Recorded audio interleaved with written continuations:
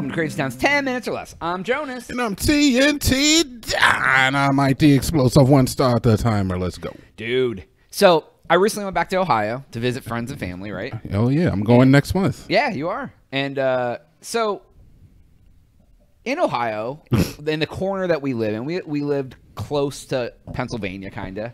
Sure.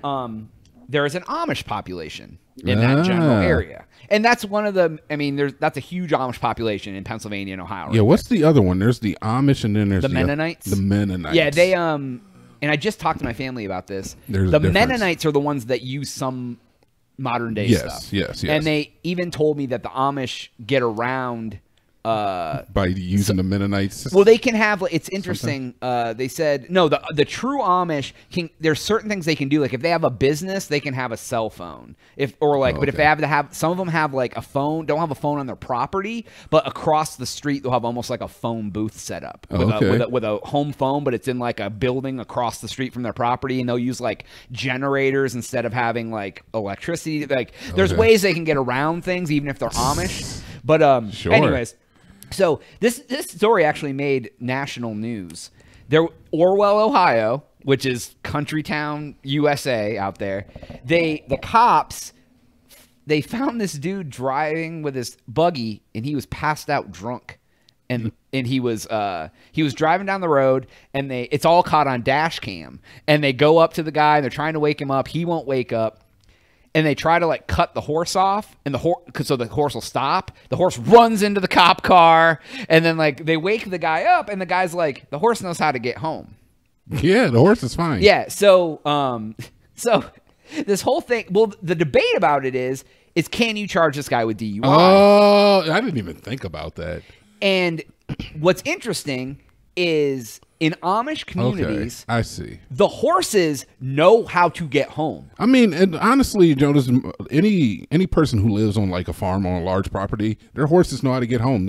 I've seen videos of people where they just let go of the bridle and it's like the horse is trained to go wherever you are home to your barn. These horses, they do this every day for years. They know where they're going. They're like, all right, we're going to the store. All right, we're going home. Right. So the argument that I've heard is this is essentially a limo driver driving this man. Because in a limo, you can get drunk and pass out. You ain't in trouble. The limo driver's driving you home. It's more of a Tesla. Yeah.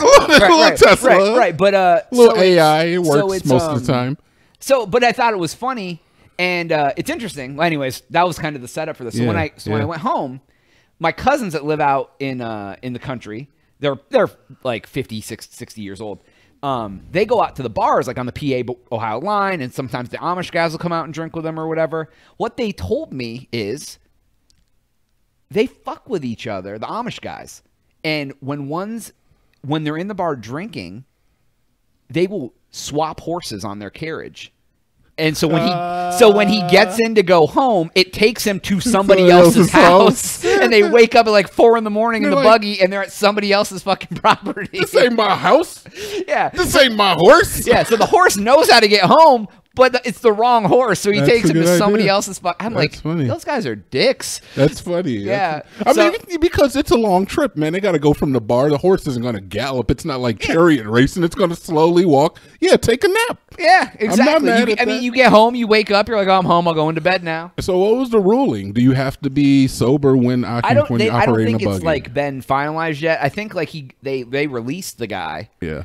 So it was short enough ago that I don't think it's like had its thing. I wonder what the ruling in the country, is. Man, like, dude, it's funny. When I was driving, I got in the car to go to eat wings with them, all country way out into PA. The Mennonites? They're like, yes, the Mennonites. Okay. Hand me a beer. As we're driving, they're like, don't worry, there's no cops out here, blah, blah, blah. I love how there's no cops out here. Like, it's just like... Just a couple of good old boys with some road sodas, huh? Right, dude. Jesus. And it's, I mean, not the one driving. The person driving didn't have one, but, like, I was in the back seat. He was like, want one of these on the way out there? And I was like, I mean, when in Rome. Yeah, when in Rome. I'm not mad at it, Jonas, but don't drink and drive. No, the driver was not drinking. 1,000%. 100. I'm not even making the story up for. He is nodding his head yes. Yeah, they were. They had one of them beer hats on with bottles of vodka in it. That's what they were. Your mouth says no, but you're nodding your head yes right now. So it's the country is like a different animal, dude. The country is like a different animal. Yeah, not living in the city. Oh, you mean living in the country? Yeah, that's what I mean. I thought you were talking about America. Oh, well, Jesus, that's a whole nother podcast, right? But yeah, dude, living in the country is kind of nuts. It's kind of nuts.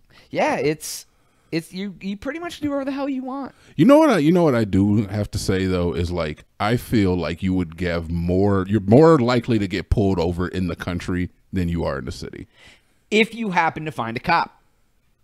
I mean, it's the problem is they don't patrol, dude. It's like the sheriff. Yeah, they don't patrol, but I feel like in the city, like especially here in Austin, I feel like the cops they have so much on their hands and they're doing so much that they're not looking for like little infractions. So if you're not like speeding like an asshole, or you're not like up on the road like on the sidewalk in your vehicle, the cops are just going to leave you alone. They got more important things to handle. Yeah, out here. There's actual crimes being committed. Whereas out in the country, I just have to say I've been pulled over more in the country than I have in the city. I don't know, whatever you want to take from that.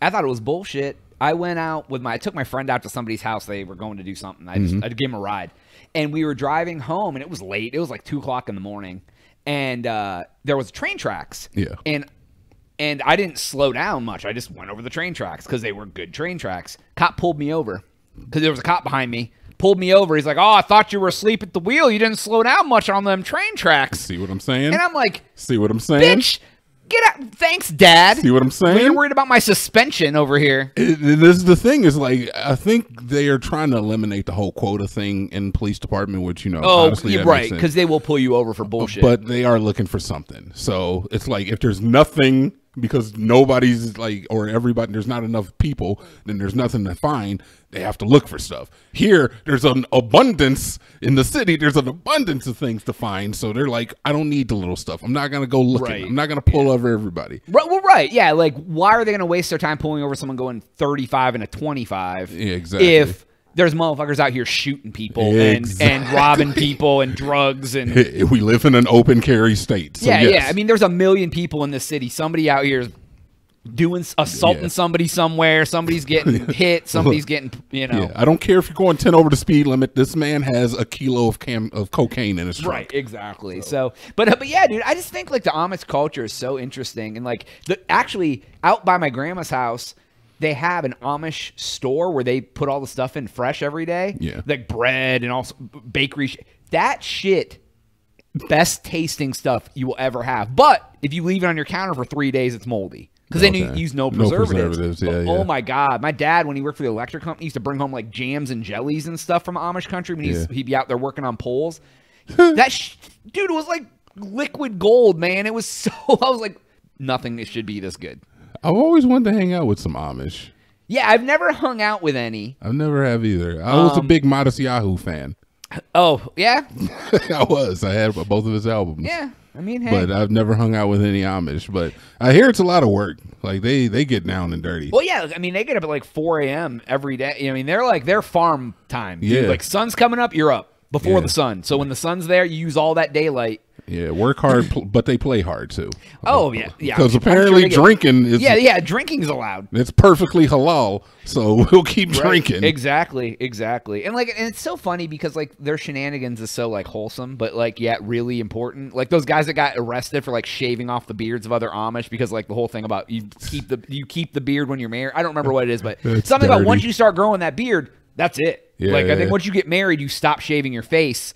And like, so they're going in, cutting off motherfuckers' beards while they sleep. Like that's some dirt. That's like some jackass stuff. Yeah, swapping horses on the carriage. Like, that's like such wholesome pranks. But like to them, that's like stealing your wallet. You know what I mean? Like, dude, I don't know, man. That's practical. What is it? Impractical Jokers type stuff. Yeah, dude. It just blows my mind that like, man. It's like they're like the tribes people of the U.S. Yeah, like the Aborigines, they're just like, they're out there not using medicine, living off the land. Like, it's like, ultimately, like, that's what people should be doing. Not maybe to the extent, but like, they have the right, when the apocalypse come, The Amish are gonna be fine. Oh man, come on! They're going to be the first ones. Well, do they have guns? Are guns okay in Amish? I would think so because they probably hunt. It's like how else do they get their meat? Oh, that's a good point. That's a good point. I don't know. Maybe they use their bare hands. They're just out there knuckle boxing bears, dude. I wouldn't want to knuckle box of Amish. Probably kick Amish? my ass. Is that racist to say that? Oh, what, an Amish? An Amish? Is that how you do it? I don't know. Anyways. All right, that was all the time we have for today's episode. Please make sure to like and subscribe. After you do that, go to thecrazytown.com and subscribe again. Jonas. TNC. We out.